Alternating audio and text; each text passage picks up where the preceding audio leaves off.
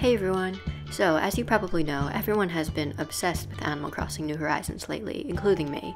You've probably seen videos of Polymer Clay sculptures / figurines floating around YouTube, so I thought it would be really fun to try that out today. I'm going to be making my personal favorite villager, Jacob, sitting in a cute little glass jar talking to some bugs.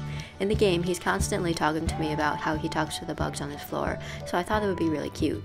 I'm going to be making all the pieces out of white polymer clay, then painting them with acrylic paint. So, without further ado, let's get started.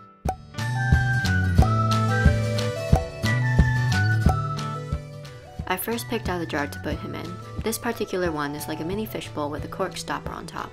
Throughout the video, I'll be referencing it off camera to make sure my piece isn't too big. I'll also be using some polymer clay, acrylic paint, and paintbrushes. First, I made the beak by rolling one side of a small piece of polymer clay into a cone shape.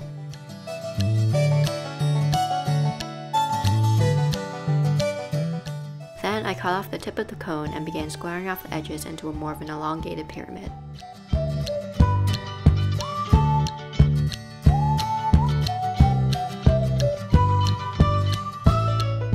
Then I attached it onto the head, which was just a sphere of clay.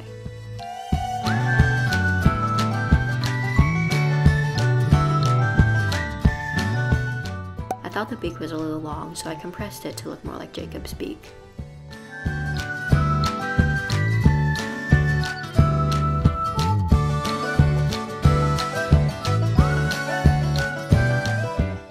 Next, I worked on the body.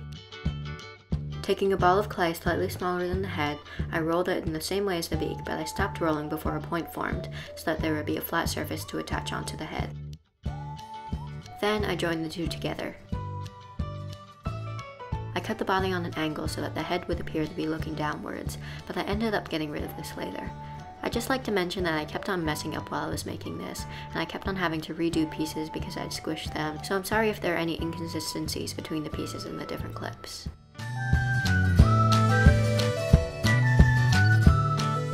Anyway, next, I rolled out a small piece similar to the beak and flattened it into a teardrop shape to form the wings.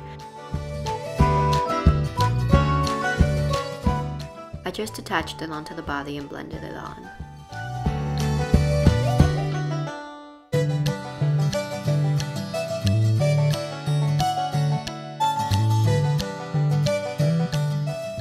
Next, I'm going to make the legs. I rolled out a small piece of clay into a thin coil, then cut off two pieces and folded them in half like so.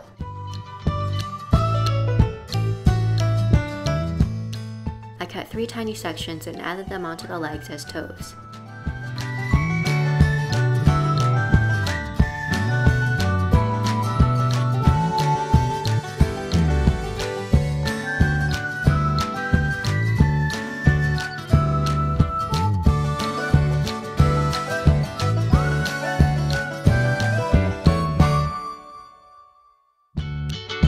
Then I blended them onto the body.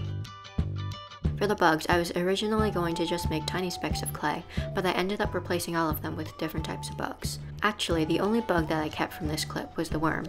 The fly was really finicky, so I ended up turning it into a caterpillar and another worm. I also added a tail after filming because I forgot to make one before by making a large flat teardrop shape and cutting a V in the end. I baked them all in my oven according to my clay's directions. When it came out of the oven, the legs had bent in a really weird way so that they were no longer touching the ground. I figured it wouldn't matter because I could just glue them down to the jar. Next, I drew on his markings and painted.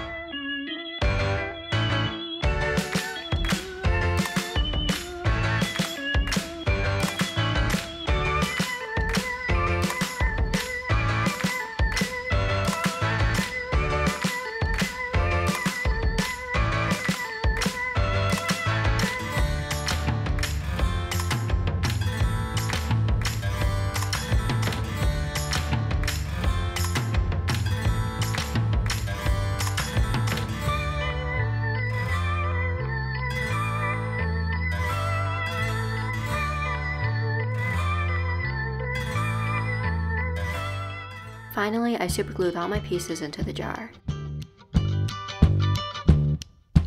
I accidentally forgot to turn on the camera when I was gluing on Jacob, so what I basically did was I put a drop of superglue on his feet, body, and tail, and placed him in the jar.